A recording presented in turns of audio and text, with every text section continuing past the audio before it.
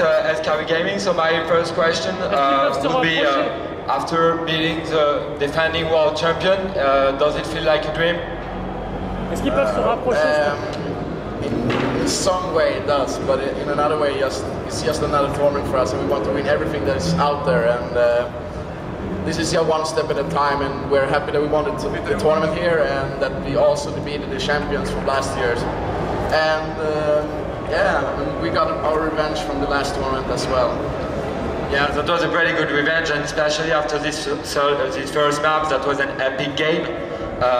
Did you even think you can make it after you were losing? You were down 12-3, I think. Hello.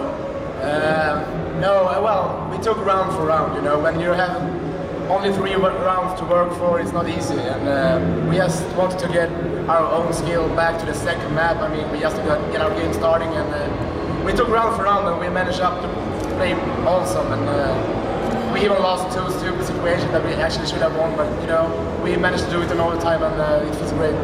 Yeah, you were pretty cautious on this overtime, and I thought like you couldn't be beaten after making this comeback. Do you think they were morally affected by this comeback and losing this map?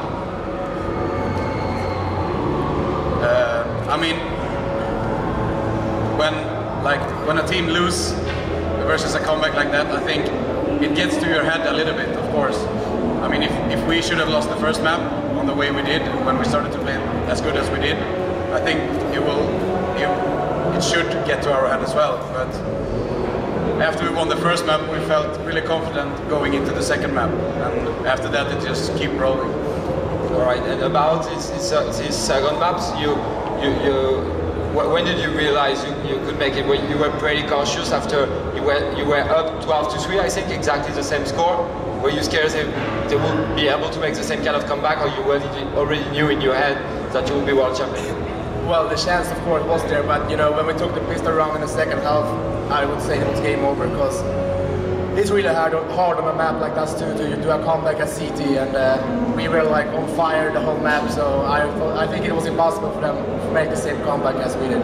All right, congratulations anyway. Thank you. And my last word would be for the ESWC staff. What did you think of this tournament this year? It was much better from last year, if you ask me, because it's more central in Paris. Last year it was in Disneyland, and the tournament overall was just great for us. We got treated by the admins really well, and we got free drinks as well, which is even better. I mean, Coca-Cola here then. And I mean, everything went just great for us, and we're really enjoying just being here, and it was super for us. Right, so we don't have much time, unfortunately.